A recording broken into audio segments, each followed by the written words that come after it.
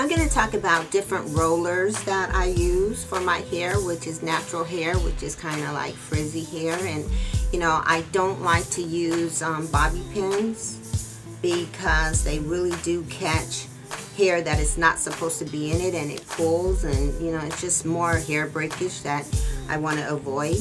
So there are basically three kind of rollers that I use. Okay, I use the sponge rollers, I use the magnetic rollers, and I use the flexi-rods. I like to roll the ends to keep them smooth and curled, because if not, they'll get frizzy. Also, it helps to protect the ends when you keep them rolled. My least favorite, in fact, a big waste of money for me, are these perm rods. Okay, the band slips out of the little groove there, and then when your hands are all wet with conditioner or setting gel, it just doesn't work. And then if you have too much hair, I mean, I just don't like them. And good old sponge rollers that's been around for 50, 60, 70 years, I don't know, a long time. Okay, I stopped using these for a while because my hair would get caught into the sponge, you know, so that meant that it was pulling my hair out. And I never realized it before, but that's what these end papers are for. You know, you're supposed to fold them in half, and then roll it around the sponge rollers. Okay, let's see, roll it around the sponge roller.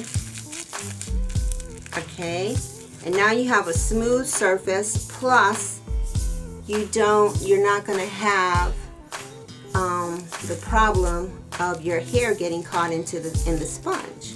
Okay, it's going to make a nice smooth curl. Alright, so, and I usually, again, I only curl my ends for the most part, and then I clip them. Now, another thing about sponge, and also using these end papers makes sponges, the sponge rollers last longer. Alright, because you're not putting a whole lot of, again, product on the sponge. Alright, so it's keeping it pretty nice and clean. Now, the other thing about sponges that don't last long is the little clips that keep the keeps the roller in place.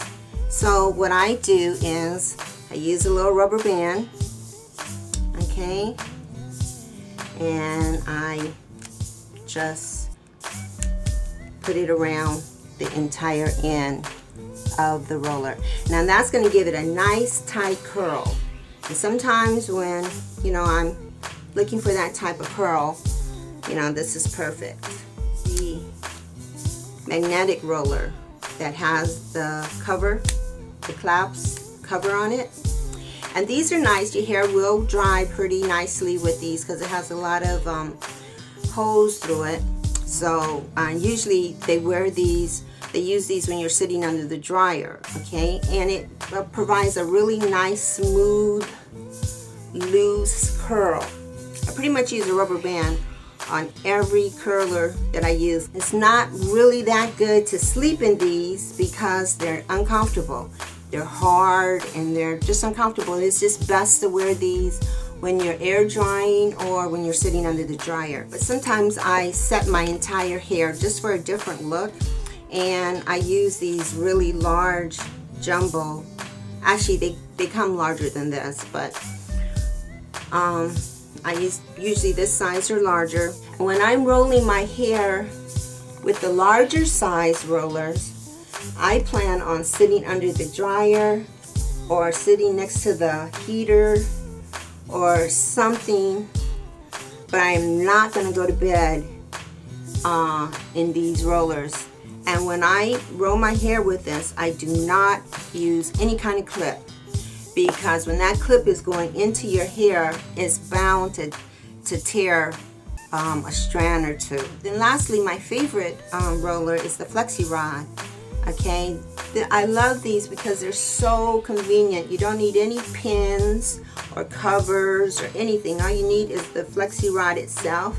They don't tend to break, and they seem to last forever. But they have one drawback.